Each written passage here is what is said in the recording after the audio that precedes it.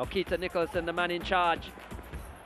Cavalier coming forward early. They would get a penalty from this. Clumsy from Shane Watson.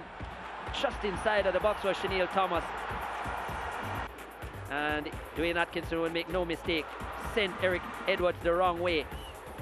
And just roll it the other side. 6 on the season for Dwayne Busy Atkinson. And after 15 minutes, Cavalier with the start that they wanted. Haven't lost this season once. They have led Cavalier. And today was no different. They continue to produce opportunities. Atkinson towards the back post. Kyle Ming couldn't put it on target. Atkinson again, cutting that one back to Stain. The back heel from Calvin. And that was a wonderful save by Edwards. Back-to-back saves Arnett's custodian made. Here was a second of them. Look at that. Just tipping that over the bar. Not sure if it was Thomas or Calvin with a header. But needless to say, Eric Edwards was equal to the task. Brilliant save. Arnett came into the game slowly but surely. First a chance from Arboin, and then that from Willis, whistling over the top. As Arnett tried to find the equalizer, but it would be Cavalier who would find the second. Look at that.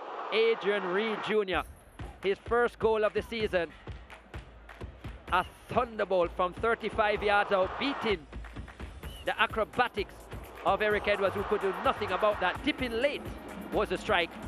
And in stoppage time in the first half, 2-0. We thought we'd go to the end of the first half like that, but Arnett had other ideas.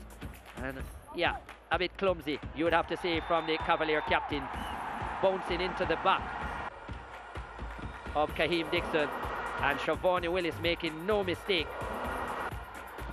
Turned out to just be a consolation, beating Vino Bartlett to his right-hand side. That he went the right way, did Vino Bartlett, but couldn't come up with a save. 2-1 at that stage. Now into the second half. Jaheim Thomas driving that one, but straight to Vino Bartlett. Arnett had a good spell of about 15 minutes. Fabian Reed onto the park. Parker Blacks finding a strike. Bartlett equal to it. Then this from Jamon Shepherd that Bartlett tipped over the top. Putting a lot of pressure on the back line of Cavalier for a 15 to 20 minute stretch. Was Arnett gone. Fabian Reed with that strike into the far corner. But then Cavalier sealing the deal.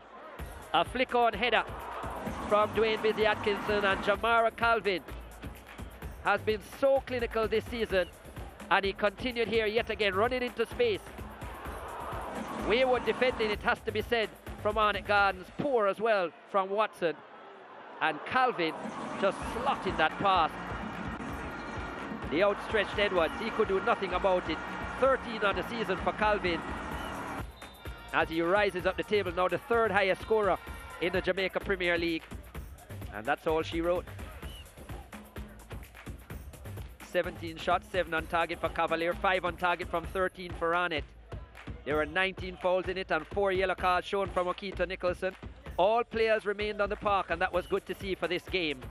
4 saves each for the two custodians. Majority of the corners for Cavalier, and Arnett Garden surprisingly with 58% of the possession. But unfortunately for them, the conversion rate not good enough. Cavalier on the night, 3-1, 4-2 on aggregate. They're into the final to play Mount Pleasant yet again. Leger Williams is with our man of the match. It's the teenager, Adrian Reed Jr. Yeah, second time you're into the final now. It was a brilliant performance by you, not only with the goal, but I have to get your thoughts on the goal first. Well, once I flick it on and I got it back, there was only one thing on my mind. And fortunately, it worked out. And you've always had an eye for the spectacular, even from high school level. But you're now into the final with Cavalier for another season. You've played an integral role in both of those campaigns. What are your feelings like going into the final? Well, it's always a good feeling to make a final. The preparations for the season, we always aim to reach a final, and leading up to the game, it was always a good vibe in the camp, so it was really a good team effort. And you didn't start the first leg, but in the second leg you played a really pivotal role in front of that defense. Tell us something about the instructions that your coach gave you before the game. Well, the instructions were to protect the back four and to just play 1 and 2, simple game. Well, great performance today, and best of luck in the final as well. Thank you. Yeah, Adrian Reed there. What a performance from him, from the base of midfield.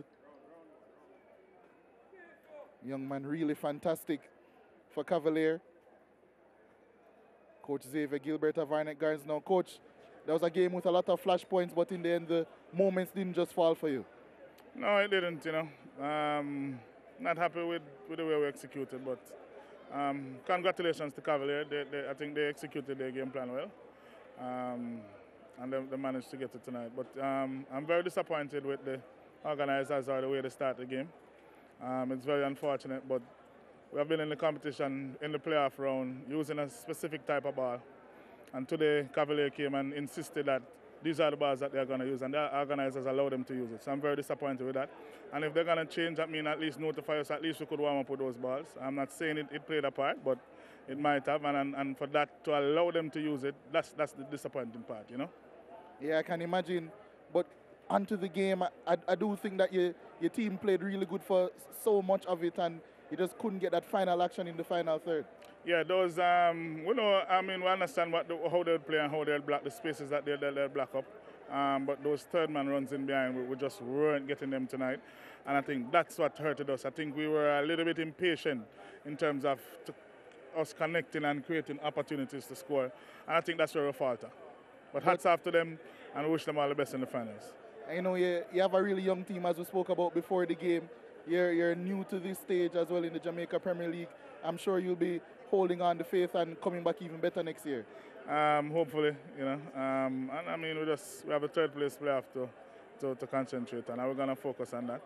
And hopefully we can salvage some pride there. All right, thank you very much, Coach. Best of luck. Yeah, man. All right, thanks. Yeah, that was Coach Xavier Gilbert of Arnett Gardens, losing team on the day. It was this man's team who have gone to yet another final. Coach, that game was a hard-fought one might say, but with all of everything that was going on, your team stayed focused and they really put in a good performance today. Yeah, everybody believe that we're a soft team and we have kids so they can do anything, but that won't work. You have to play football on the day, and we were prepared. And your team yet again started the game really electric. You were pressing well, you were creating chances. It must help to have such a motivated set of players. Oh, yeah. You know, one of the secrets with our players is all of these players want to play professional overseas, so they're trying to really build up their stock. So it makes coaching easier because they're already motivated. And your team into yet another final. You've been progressing and progressing and progressing. You're going to play a team that you played last season, Mount Pleasant. They got the better of you. I'm sure you're really eager to get the better of them this time. Well, you know, congratulations to them.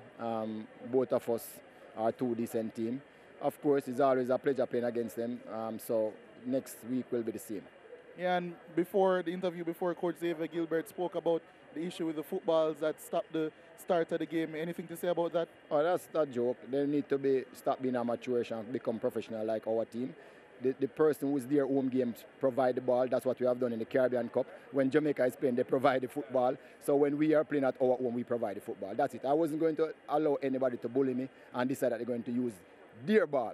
No, this is my semi-final. I am the home team. It's my ball using, and nobody can take away my rights. All right, thank you very much, Coach, and best of luck in the final You're as well. welcome.